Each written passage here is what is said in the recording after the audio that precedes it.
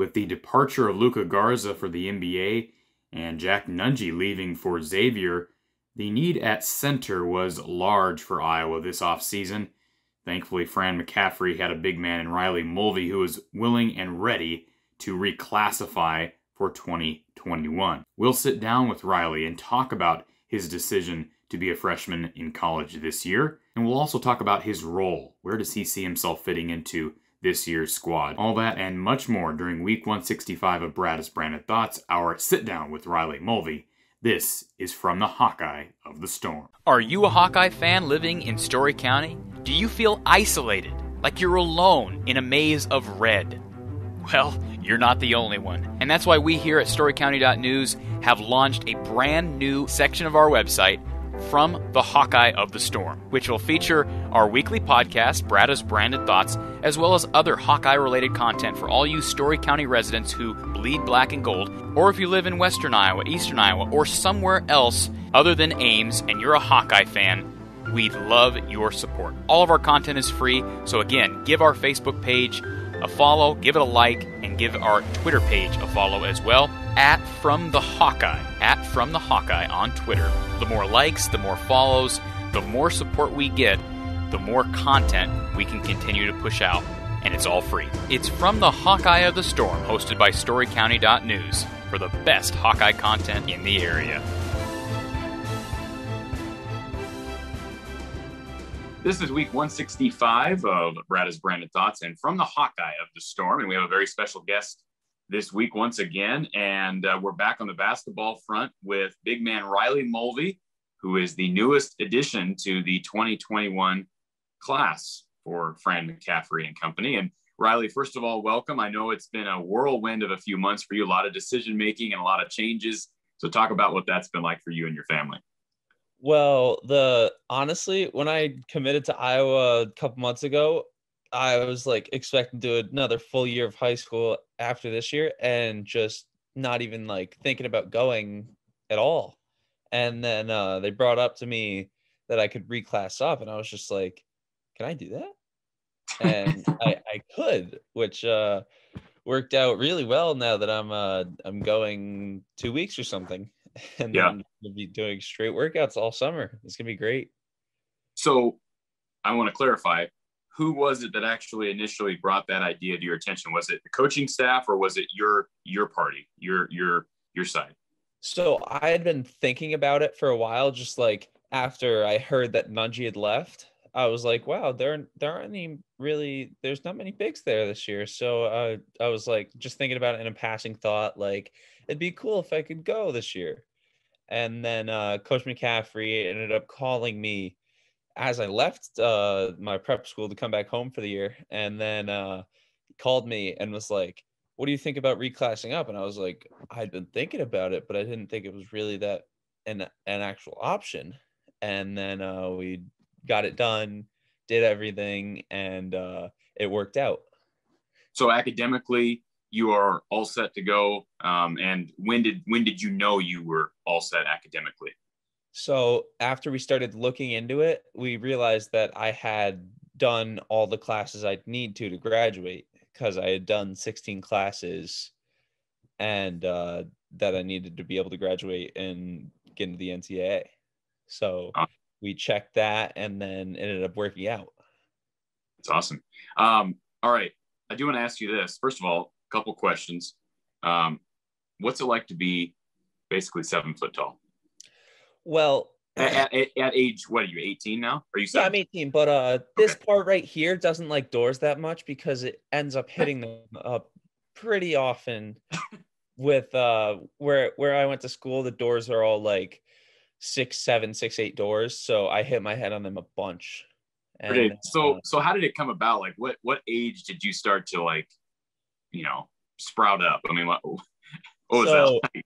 I've always like been tall. I was always the tallest in my class, always the tallest that out of my friends. Like, I was always way taller than everybody. And then shooting up, I was like, and going into like 8th or 9th grade, I forget which one, I was going into 9th grade, I think I was 6'6", and then throughout like the 8th to 10th grade year, I grew about 5 inches per year. Wow. That's like combining the two, but like I grew like on a pace of 5 inches per year for like a year and a half. And then that's how I shot up to 6'11" now. So are you done growing? No, I still have I still should get another inch or two by the end of for the next couple of years. So you believe that you will be maybe in the 7'1" range by the time that you're maybe a sophomore in college? Yeah, I think that by the time I'm done growing, I'll hit 7'1". I think that yeah, that's probably what I'm gonna end up being. So I guess my question too with this is, I spoke with your dad and kind of setting this interview up, and he talked about how you're really trying to look at this as a developmental year and a year to learn. But I mean, you as a player and as a competitor, I'm sure you want to get out there and actually compete right away. And obviously, you'll be able to compete in practice. But what is your mindset heading into this freshman year? Absolutely. I just want to try my hardest, and if I can prove myself better, that's amazing that I'll be able to play in the games and play against other people, because I feel like the better people I play against, the better I get, which is proven true with whenever I went and played a big game, I'd always do better. And I feel like every like team being so much better in college than high school, it's just gonna make me so much better if I can play. So who is there somebody in the NBA or maybe somebody on the college level that you feel you've emulated your game after, or maybe someone who's retired now? Who do you emulate your game after? So it's really funny because for the longest time, I had thought that my game was a little bit like a European big style, like Porzingis and Jokic. Yeah. And then my brother showed me a clip of Pau Gasol, and my game is just like so similar to what he did in all the clips that I saw that I'm just like, wow, it's really just the same game style. That's interesting. Yeah, and Pau and Mark have both had tremendous careers and tremendous success, but they're not Porzingis and they're not Jokic. But I like that comparison. I know Josh Ogundele, when we had him on last year, kind of compared himself to Zach Randolph, which I thought was a wonderful comparison too, because everybody's different. I will say this, as far as how your game translates to Iowa, one major complaint, the biggest thing we hear, and I would probably echo some of these sentiments as well, frustration with Iowa fans over the past 3-4 seasons is you're not naive to this, is defense.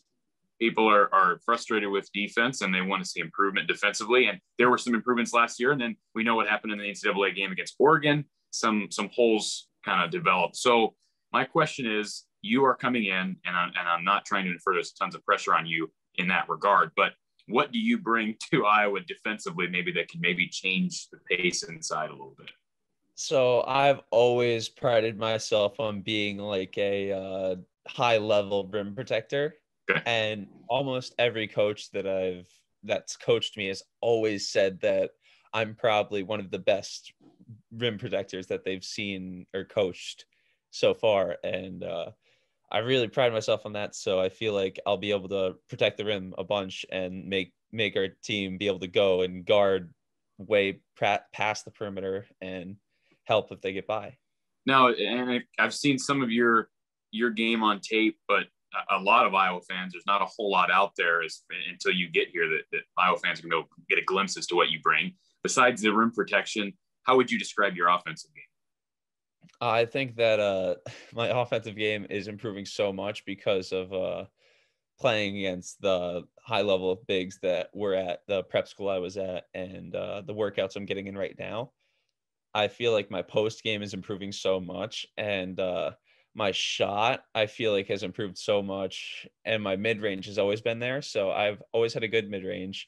My three is improving every day, and my post up game is pretty good. So, I think so, at least. So talk a little bit about 3-point shooting. Is that how big of a challenge is that when you stand 6'11" and like you say you're still growing? Is that just almost an awkward thing to practice, or how do you view it? No, I think that it's pretty because I haven't grown that much this past 2 years, so I've gotten used to my height and it's not awkward to do that stuff anymore. So when I shoot threes, it's just normal.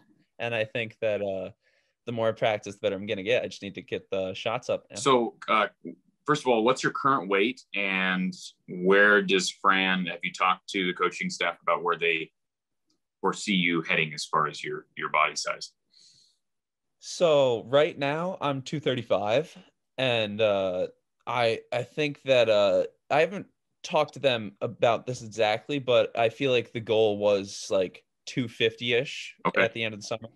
So like gaining 15 pounds by the end. And yeah, go ahead. Sorry. No, that was it. It was just the gaining 15 pounds and getting to 250 is probably a good goal to have. How much did you watch Luka Garza last year? I watched a bunch of the Iowa games last year. Okay, so and I had, this is also a topic that I discussed with your dad because and I'm sure you echo these same feelings that you are not coming in to replace Luka Garza. And, there's sometimes that mindset, I think, at least from the outside, especially when you have a 6'11" guy leaving, and now here comes another 6'11" guy from out east.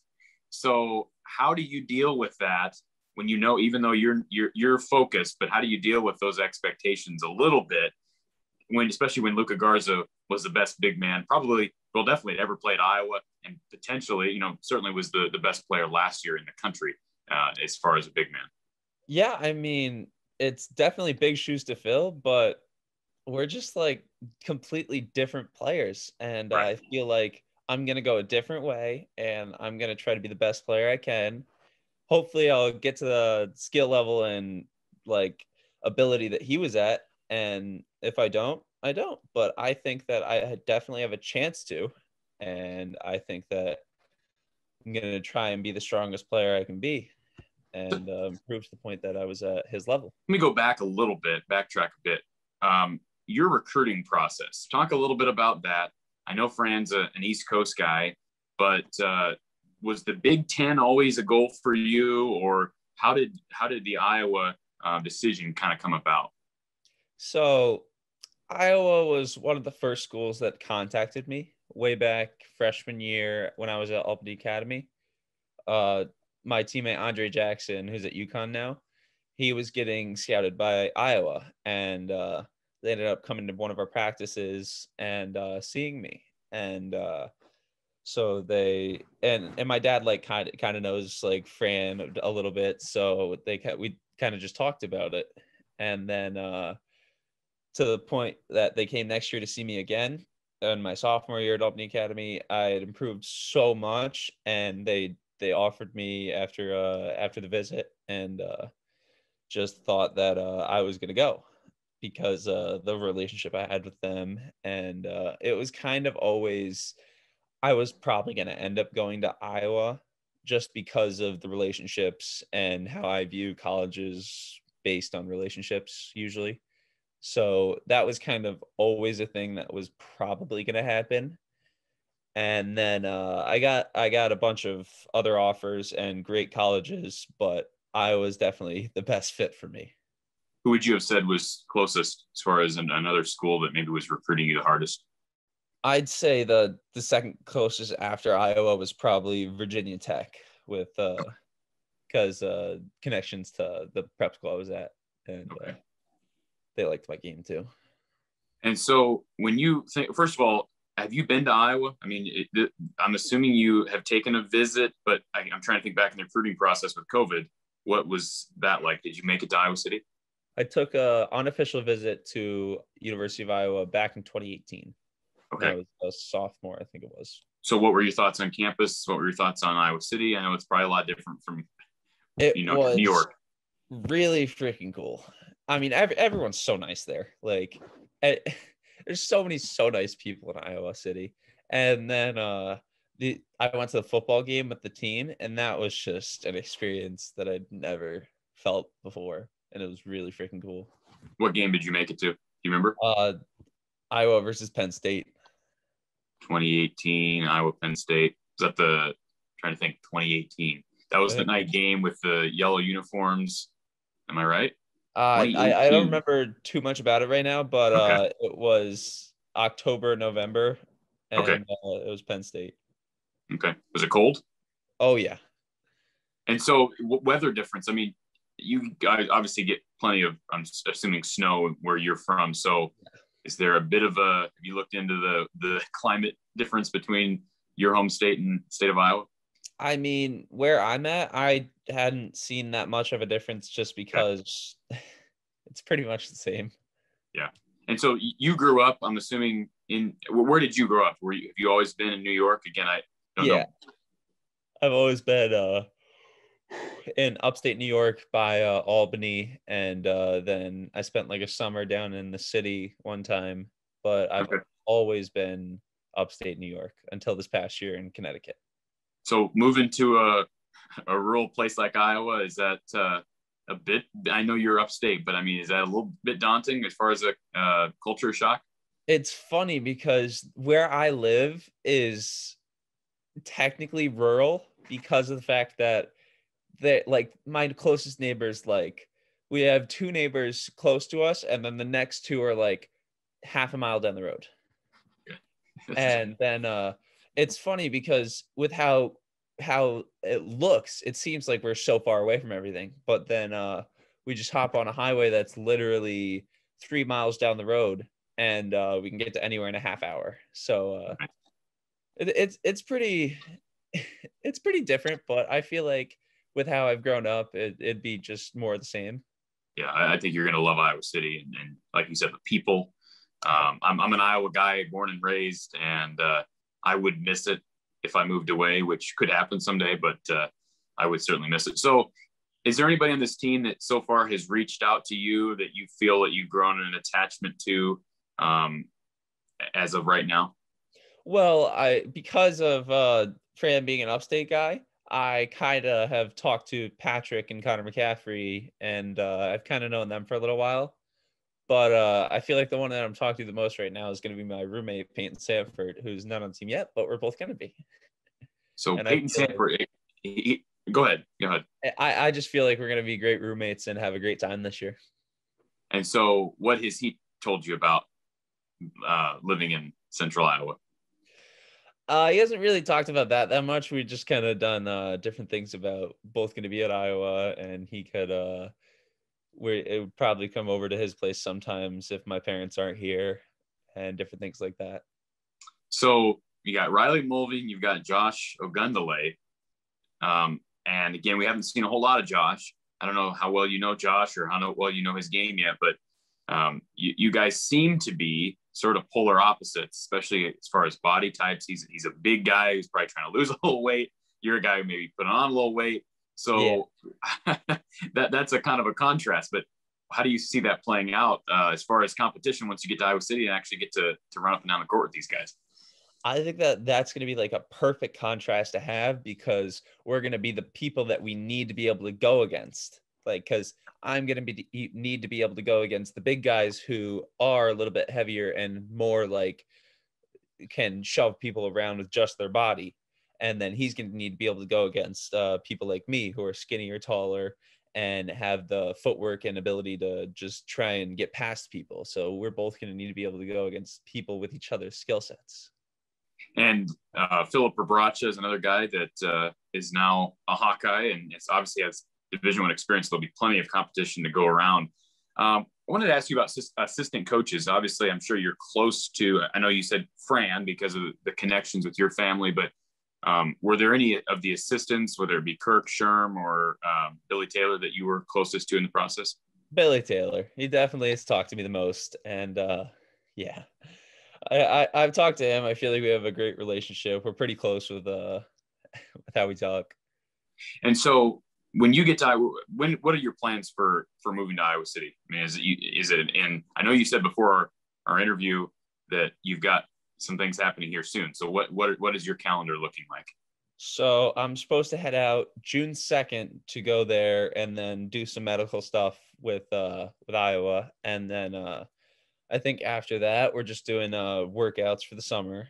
And my parents are actually moving out there for the summer to nice. Renting a place and being out there with me. And that's awesome. I feel like it's going to be a fun summer.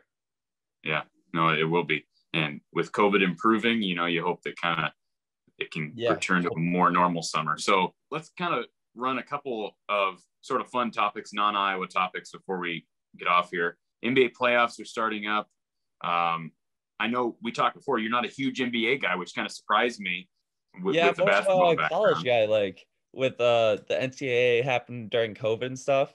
Yeah. I definitely followed more college stuff than NBA stuff.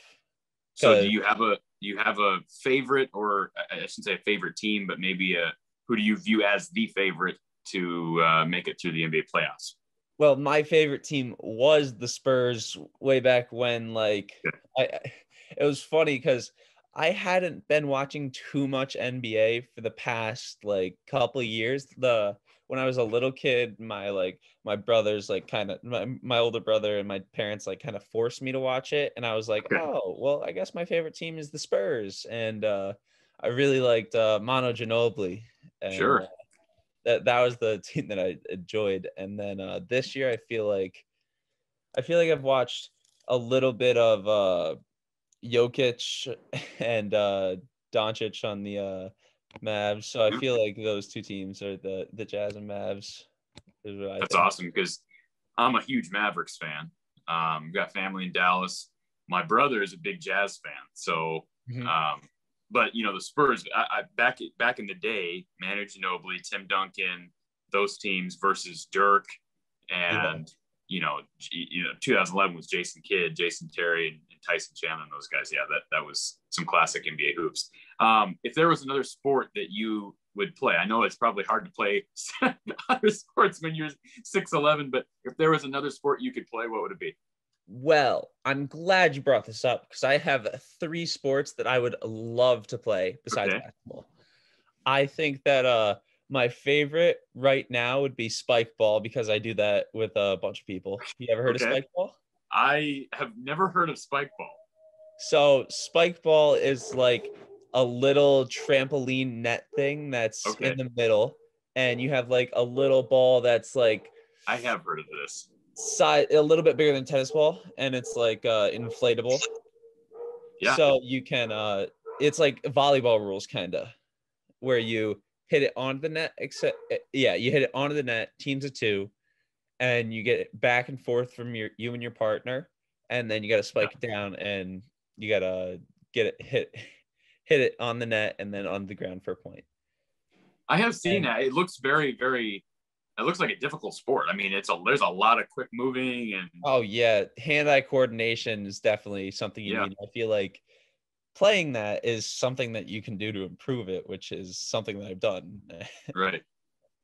And then another sport that I was gonna play at Albany Academy back in the day was tennis. Oh man, I was a tennis guy growing up. And I enjoy playing tennis. Tennis is fun. I will say this: I don't know any 6'11" guys on the pro tour, but there were, John Isner. I don't know how much you followed professional tennis, but John Isner, he's a dude who, I don't know if you 6'6", 6'7", and I mean, pretty respectable pro guy. So you might be able to.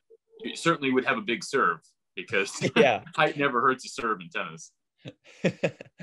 And then the last sport would have been volleyball. Volleyball seemed always fun to me. Yeah. So you play volleyball? I'm sure you probably didn't play it in high school. I don't know if your school offered. My school didn't have a volleyball team. If it did, I definitely would have played in the fall or whatever it was. Yeah. But for volleyball, I've played a couple games with friends and stuff like that. And each time I've done it, it's been hilarious and fun. I'm sure it's probably pretty easy to spike if you're 6'11". Yeah, I'd say I definitely. I was I blocked a bunch of the spikes too. It was very fun. So, what do you don't follow the NBA much? You talked about following college basketball. Is there another sport or another league that you watch? Do you watch golf? Do you watch NASCAR? I mean, what do you do other than basketball? Other than basketball, I kind of play video games and watch anime and watch different TV shows and stuff like that. So what do you TV shows? Talk about TV shows. TV shows. I feel like my favorite TV show is probably The Flash. Okay. My wife. Flash is a good one. That's funny you said. My wife loves The Flash. Although I don't know that she watched Supergirl, The Flash. She's on the Blue Bloods now, so she's kind of all over the map. So TV shows. What other hobbies do you have? Are you when you were growing up, did you have a part-time job? Oh yes, I did. This is a great story. So before I got into high school, when I turned 14, I looked into it, and in New York State, you can get working papers at 14 and go get a job. So I got my working papers at my school, and I went to go get a job at Great Escape Six Flags, which Six Flags is, the job I did there was like running like the ring tosses and the shooting games, and it was hilarious, and I loved it, and I did that. So that was just a summer. Yeah. Okay. Interesting. So, and where is that located as it relates to your home base? Is that close by? So it's about 45 minutes to an hour away from my house. Okay. And each time I went up there, I would spend the entire day there, whether I was working or not. I would go there because I could get in for free with my job there. You could always get in. So are you a roller coaster guy? I was a roller coaster guy, but now I'm too tall. I can't ride roller coasters. Yeah. There have been some horror stories. I know there's a down just south of here, actually. Of course, we're from Ames, but in Kansas City there, I don't know if you heard, this was probably 4 or 5 years ago, a kid on a water roller coaster that unfortunately lost his head. And I don't know that I would feel real safe as a 6'11" guy going on a roller. So do they not even allow you on these rides anymore? No, not a lot of them. There's so a couple you really have but so you really got to take advantage of the advantages of life as a 6'11" guy, because there are some disadvantages. Yeah. All right. Well, let's finish off with circling back to basketball. I'll just ask you a pointed question. Do you see yourself redshirting your freshman year? Yes or no? I don't. I think that I'm ready to play. I think that I can go against everyone that during this summer, and with Josh and with Philip. I think that I can be an entirely different player by the time games start, and I think that by then I'd be ready to play. Okay, and I final question here, kind of wrap this whole thing up, sum it all up. You talked about shot blocking, you talked about improvement shooting and offensively. What do you bring to this Iowa team, to the Big Ten, that you view as unique to you? I think that what I bring is I think that bringing the shot blocking and bringing how I play help defense. I feel like my defensive game is the best part about my game, and I feel like how I play as a defender is completely different to how other people play as a defender. I feel like it's just something I think that is unique about me, and I think that it'll bring the team to a level above. Well, that's, I think, probably what everybody wanted to hear. It's for you to say defense. So you make a lot of people happy here in Iowa by answering that question that way. So Riley, we appreciate the time, man. And again, congratulations on your decision. Congratulations to your whole family. I know it's you will never forget this year in making this decision, and certainly the next 4 or 5 years, however long you're at Iowa, you're going to enjoy. So again, we appreciate it, and welcome to Iowa City. Thank you. All right, this has been week 165 of Brada's Branded Thoughts. We will talk to you soon.